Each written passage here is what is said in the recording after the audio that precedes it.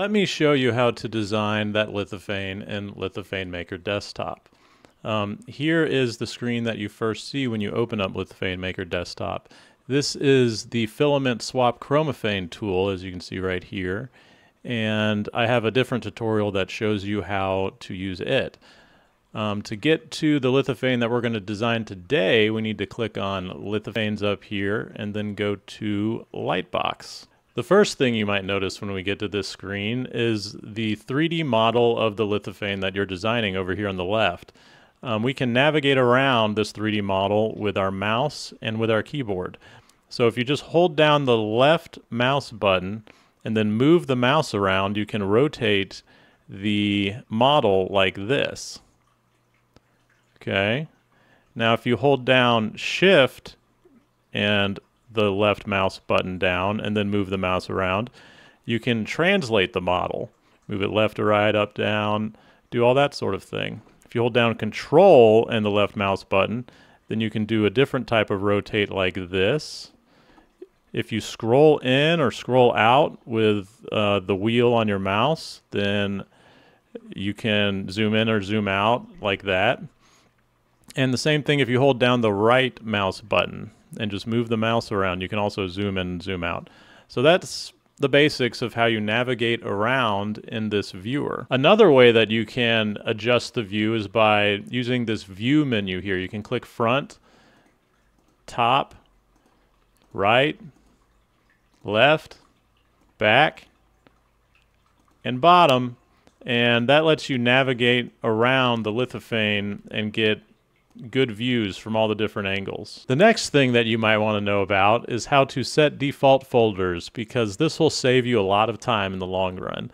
So you go up here to File, Set Default Folders, and then you can select whichever folders you want. When you hit OK, these folders will be the default next time that you open up the program as well. Now I'm going to open up a project that I've created. Load project, sci-fi, sci-fi.ini. The ini file is what you use to open up these projects.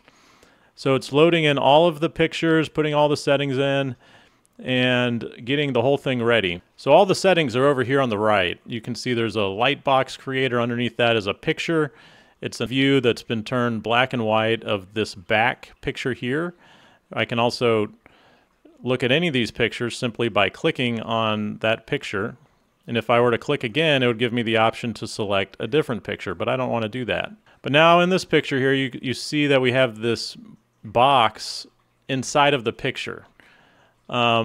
This is your cropping box. So here's the lithophane surface. If I were to move this cropping box around, you can see how it affects the lithophane right there. So I'm just going to set it back up to approximately where it was. Below this section here, you can see the image contrast option, and you can use this to adjust the contrast of this particular image. It doesn't affect the other images. You can go back over here, change this image contrast really low so that it just everything becomes gray. Come back to this one, you'll see that this one is still really high contrast where everything is closer to black and white. Okay, I'm going to go back, set these back to where they were. Likewise, you can adjust the brightness, and the brightness just makes everything brighter or everything darker. It's pretty self-explanatory. You can make everything white or everything black, or somewhere in the middle, and you can do things with both of these at the same time to get the picture that you want for your lithophane. Okay. You can also rotate the images. So say that this image needed to be rotated. I could click that button and it would rotate it, and I can rotate it back, I can rotate it around 180, 360, anything that I want. I can remove this image by clicking the X button. I can also select a new image just by clicking the image after it's already been selected up here. So if it's your main image that you're editing and you want to swap it out, you just click here and you can pick another one. You can click the X button. Select another one. There are a lot of different ways to handle it. And then below here we have sections of other settings. So this is the lithophane surface settings section. And you can collapse the section, you can open it back up. But we'll keep it open so we can look at it. So we have the Lithophane Viewing resolution. This is the resolution of the lithophanes that are created for us to view right now while we're designing the lithophane. This Lithophane Viewing resolution is not used when the final lithophanes are created. The resolution that is used then is the Lithophane resolution. And by the way, if you just hover your mouse over any of the names of these settings, it'll tell you what they do. So, you know, I'm going to tell you now, but you can also just do that whenever you want, right? So I'm going to make this sort of coarse just because that way the model will update faster. The lithophane surface doesn't have to be high resolution for me to be able to tell how to design it right now. So I'm not going to make it a very fine resolution just so that my computer can do the calculations quickly. So then, yeah, the next setting is the minimum and maximum thickness. These determine how bright the brightest spots on the lithophane are. The minimum thickness, the smaller that is, the more light will get through in the white portions of your picture. And the maximum thickness, the thicker that is, the less light will get through in the darkest portions of your picture. I don't really ever change the settings in this area very much because, you know, they're just set by default to the filament I use. So I'm just going to shrink this section so that I can see the other sections better. The next section is the primary dimensions section. The primary dimensions are full of dimensions that have a big impact on the overall shape and size of the lithophane, right? So if I were to change the width, then the width of this guy would get different, you know? I could change it back to 150. And same thing with the depth. The depth is just the thickness in Y. So width is in X, depth is in Y, and I mean it hardly makes any difference. They're just those two dimensions that make up the plane of the table that the lithophane sits on. And then you have height, which is sort of a different dimension than the other two. It's more different than the other two. And you can see you can change it and it'll change the size of your lithophane for you. Then you have frame size, and in this case frame size can be selected by the user, but it could also be impacted by some settings we're going to look at down here so that the frame can't, you know, get smaller than a certain size, because if it does then the other features don't fit and it doesn't work. So you can set it, and right now I can set it, so maybe I can make it 15, I can make it bigger, no problem. But if I go all the way down to here, then it sets it back up to a higher number because the frame simply can't get that small. If it gets any smaller, something bad is going to happen. You know, right here it might be saying, oh, I'm worried that the two slots are getting too close to each other. There's not enough space here, or maybe this post here is getting too small. But anyway, we'll get to that in a second.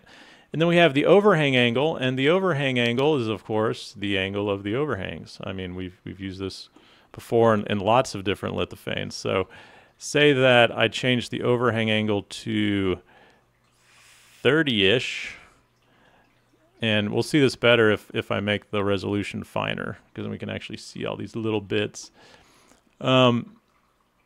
If I make it 30-ish, then, or even smaller than that, then you see this angle right here becomes easier for your printer to print. So the smaller this is, the easier it is for your printer to print up here.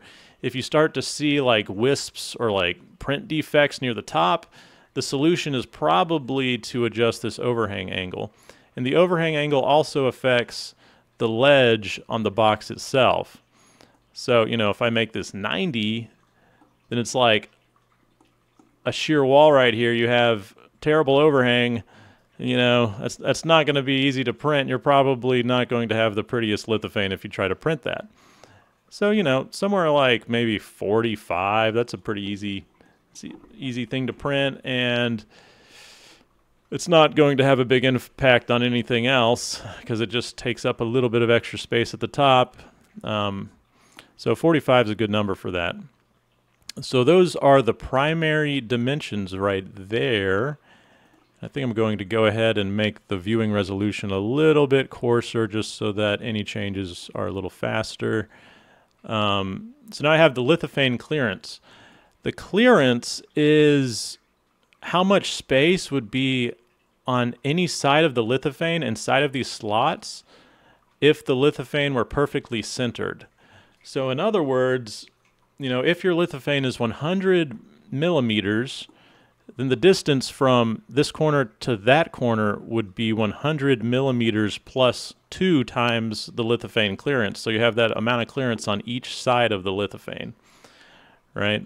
So this is something that can limit the frame size. So actually, let's look at that. If I were to increase this to a big number, and the frame's like, oh, I've got to be big so that we can have all this clearance, and the slots don't overlap each other. In this case, it looks like it's being limited by the slots right there to make sure that they don't overlap. But you don't really need that much. I mean, a pretty snug fit would be 0.25, and your printer ought to be able to do that. So that's what I use. Then the next setting that we have is the minimum post setting. So this is the minimum post size, and what it determines is the minimum size of this post. From here to here, this post is a square cross section. So from here to here, what is the minimum acceptable distance there? So for example, if I were to change this frame to be bigger, notice that the post increased in size. And the reason for that is this is just the minimum post size. The post will actually expand to be as big as it can be so that it's as strong as it can be given whatever frame size you have. But this setting tells the program that it has to be at least 4 millimeters from here to here. Any smaller than that, and I'm just worried the post is going to break. It's no bueno. So the minimum post size sets the minimum size of the post. Not necessarily the size of the post, but you don't really need to worry about the size of the post. You just want to make sure that it doesn't break, and I've made sure that it'll fit in here. So you don't really need any particular post size, which is why I just made sure that the post would be as strong as possible within the frame, and you have like this lower limit on its strength as determined by whatever minimum post size you select. All right, and then the next setting here is the box alignment clearance. The box alignment clearance sets the amount of clearance between the post and the hole up here. The smaller this number is, the snugger the fit between the top and the bottom, and that will help to eliminate any gaps that would otherwise exist here between the top and the bottom. So I like to keep it pretty snug at 0.25. That way the two of them fit together and the gaps are minimal, and the lithophane just looks better that way. Of course, if I were to set it to 0, I would probably have problems actually fitting it together. And another thing you might want to know is there is a minimum number here and in many of these other boxes, but you can actually get below it if you type it in twice. So when you're above the minimum and then you type something that's below the minimum, it'll go to that minimum number, and that's just as a foolproofing kind of a thing. We don't want this number to be too small, and nobody wants it to be too small. I don't think anybody wants it to actually be 0.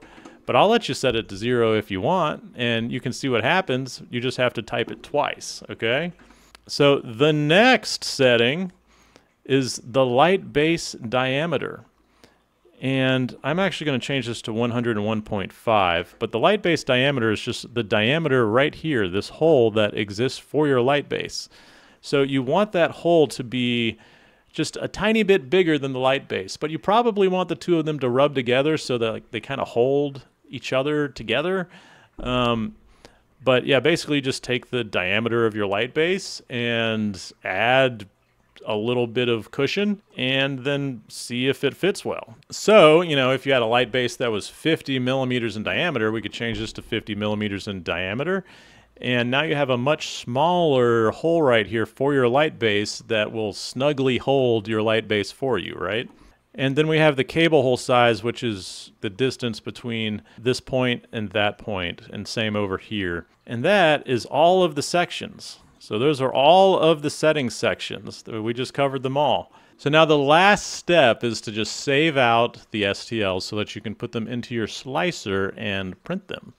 Okay, so to do that, you just go to the very bottom of the tool. You can click right here to select which folder you're going to place this project into, or you can just type right here and make it whatever you want it to be. After this, once you've named it, you just click Save STL, and it'll automatically open up a folder for you that will have your STL models in it and other things that you might want in the future. So I hope this was helpful. There are also other ways that you can get help. You can come up here to this menu and click here. This will take you to the playlist that is specific to Lithophane Maker Desktop on YouTube. This will take you to the YouTube channel, and then this will take you to the Facebook users group. Here is the folder that is created for you, and you can see that there are several things in it.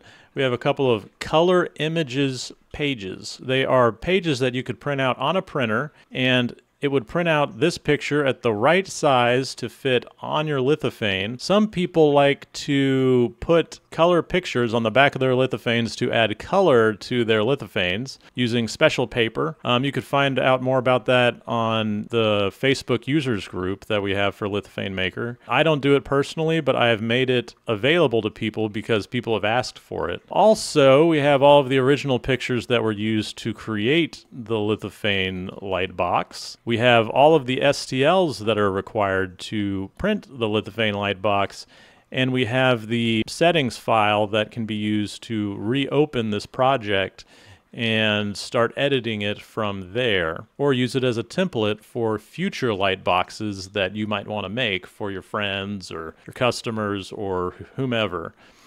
So these are all of the STLs that you need, and I have already put them into the slicer. I'm not going to cover too much about how to slice these lithophanes because there's a lot out there on that, including on my own channel. If you want to search through there, you could find a lot of stuff. But you basically want as small of a layer height as you know your printer can print well. I like to use 0.12 because my printer can do that pretty well.